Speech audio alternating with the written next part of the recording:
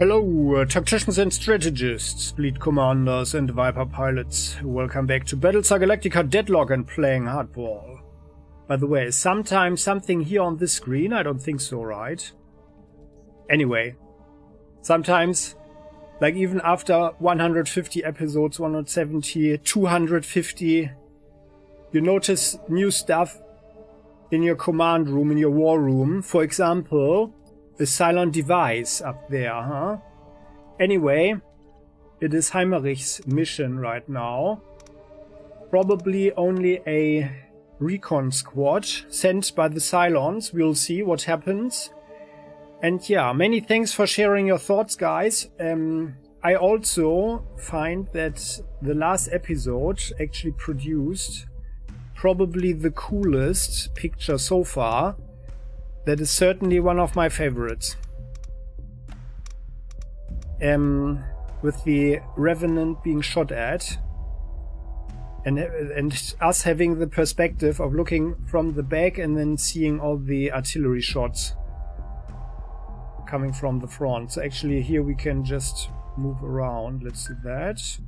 Going low, like so. You go full identification. All frigates launch Vipers. Artemis launch all squadrons. The Reticon. And well, actually, my mouse is, by the way, my mouse is not working too well anymore. Not sure what happened. You guys actually go on full attack and you start focusing there. Because they should be all Nemesis, and if they boost forward or something, we might be able to shoot at them. Yep, there. This one is turning in, okay. Alright.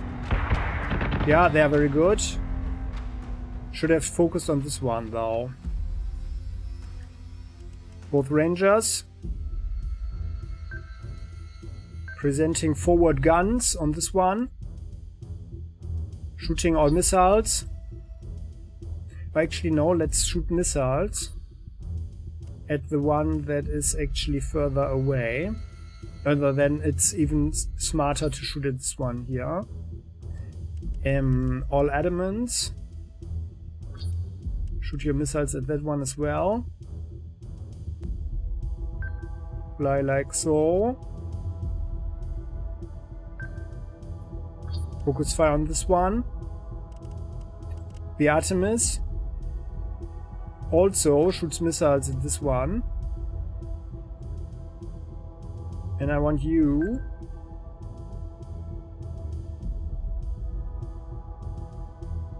to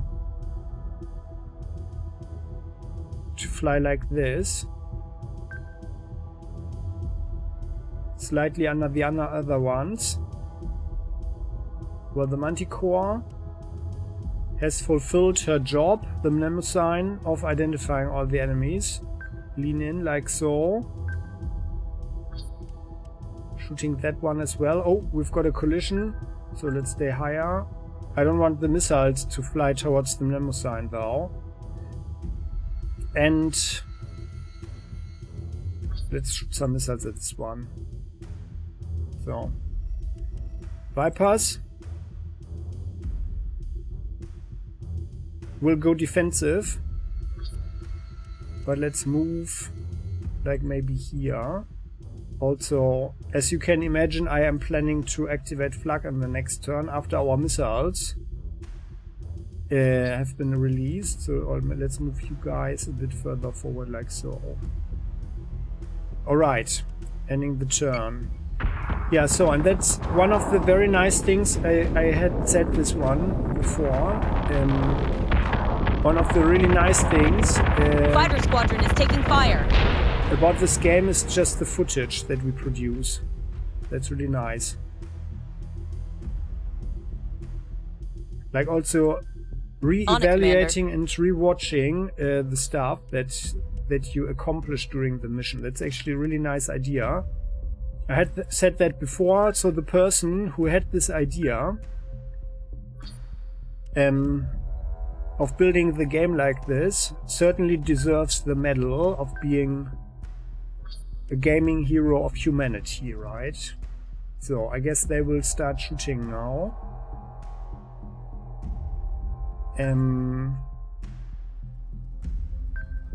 Yeah, let's just stay like so. Focusing fire. Now this one is gone in just a second with all these missiles coming in. So you shoot this one. But I want you to activate flag on the left. There.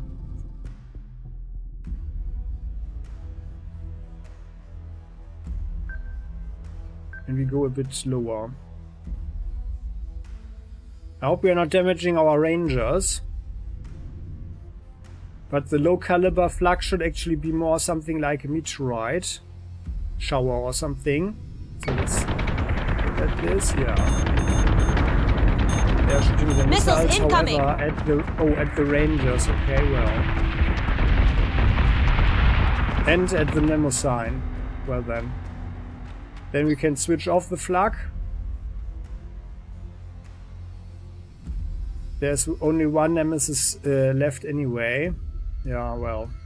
So these 4 nemesis caused more damage than an entire fleet.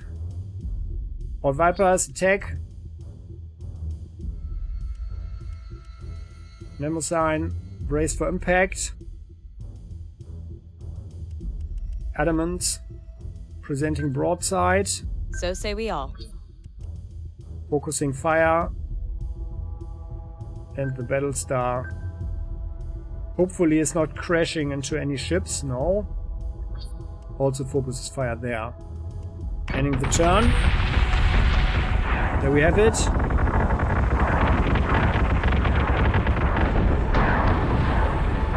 The Vipers made a pass. And there we go. And that's that. Well, just mopping this up. We don't get any experience. Oh no, actually these guys here, they got an experience. Also the extra XP for the confirmed kill. So let's enjoy the show for a moment. Yeah. And it's really a very nice feature, being able to look at this one again. I would love for some more RPG elements as well now. And some more strategic decisions that we could make or something. Or at least, you know, that we got some information that explain the environment a bit more. Like what the Cylons actually do, where they get their forces from, yeah. And okay, now that they don't need a habitable planet, they could be on any planet and then have their production facilities there, and humanity would never find them. But I personally, I would just love a mission or two here and there, you know, where our long-range scouts would find something and then we would make a strike on a planet or something and destroy the Cylon production facilities there. For example, I think that would be a pretty interesting mission. So now it's Raphael over Tauron. So, but now that we only do one mission per episode, we end this one here. Thank you for watching. Yeah, and then we are continuing next time.